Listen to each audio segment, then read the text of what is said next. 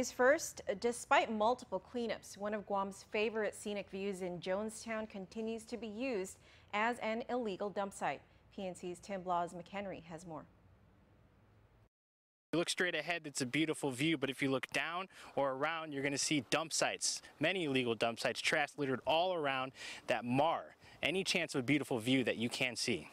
The Jonestown Lookout is one of Guam's most scenic views because of the miles of ocean visible from the cliff line, but that view is tarnished by the tons of trash visible all around the site.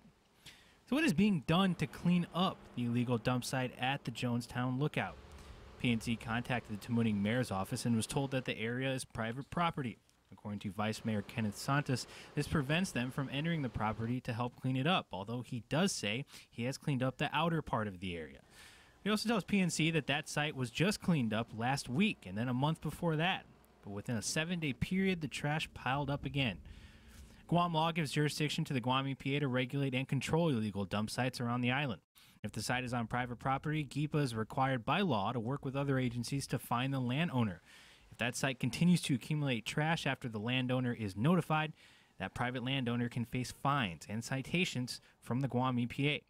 In fact, back in 2013, GIPA won a $7 million lawsuit against Joseph and Rosaline Taitano for an illegal dump site on their Gigo property. GIPA sued the two individuals on counts of negligence, public nuisance, and violations of Guam's Solid Waste Management and Litter Control Act.